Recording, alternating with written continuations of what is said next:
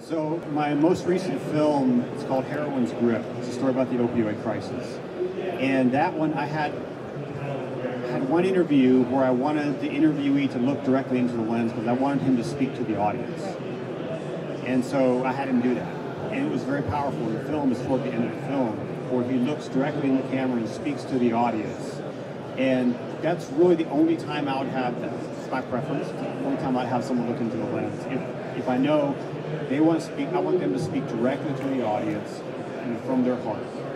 That's what I do. That's the one you would do the least is in the lens. It's very uncomfortable. Right. And it's very, yeah, it's a very specific feeling.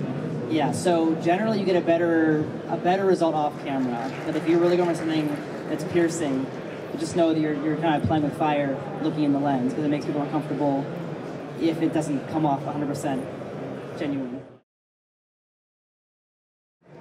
99% of the time, no. No practicing. No practicing. Because I've found out when I do, then they try to remember what they wrote. Yep.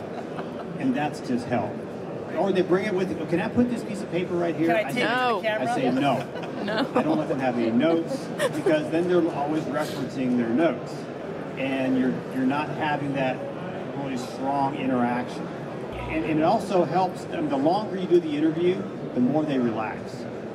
And sometimes you can circle back to those earlier questions and come back to that, maybe restate it in a different way, and you pull out of them what you're looking for. And so, yeah, I just don't, they know the general idea of what we're going to be discussing most of the time. Sometimes they don't, like, working on my film Thirsty Land, we were in Sacramento, and I was on YouTube one night, and I found this YouTube story of this family down near Bakersfield who was dealing with water issues. They were having to haul water. They were helping their neighbors haul water. And I looked at my camera guy and said, "We're going to Bakersfield tomorrow."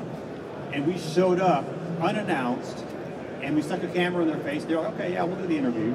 And it was, within 30 minutes, we were sitting down shooting an interview with these people, about their story. It was amazing. It's kind of the highlight of the movie now.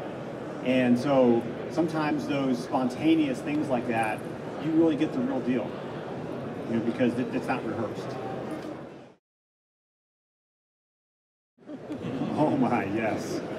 I've even had, and this is for a corporate client who brought in the eye candy for the shoot, and we ended up ditching all that footage and getting a voiceover done because she couldn't even read, even off the script. It was terrible. So yeah, there's times when you think an interview is going to go amazing because you speak to them on the phone or you have that dialogue with them. Wow, they're so great, and then you get there and it's just not happening. So.